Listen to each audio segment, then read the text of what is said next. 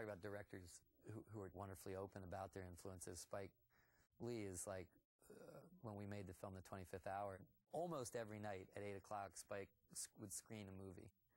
And one night he shows Midnight Cowboy just because he was like, he said, he goes, I just, they were doing things the way they shot The City.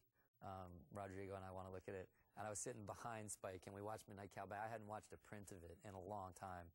And it was so sensational, like, so sensational. Like, if that movie came out tomorrow and it hit the screen and none of us had ever seen it, I think we would go, that's one of the most radically modern movies, you know, anyone's seen. It's so bold, you know, like, it's just so, it's gritty, but it's also like, you know, I mean, that thing where they go into the Warhol party and the screen goes down to the 16mm movie camera size, and it's just, there's so much good stuff in it.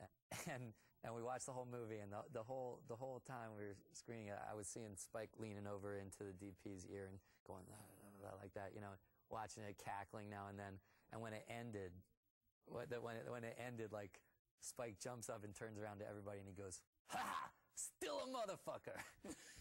You know what I mean? And everybody just started laughing. And it was like you could just see, like, the joy on his face. He was like, he was like, to him, I think that he was like, I'll never make a movie that good. You know what I mean? And that's, like, it's awesome. You got to have those ones. You got to have those ones that mean that much to you, because then you're still trying to shoot for something, I think, you know? Cool. Well, we're out of time, and thanks so much for being here. Anytime. Thanks so much.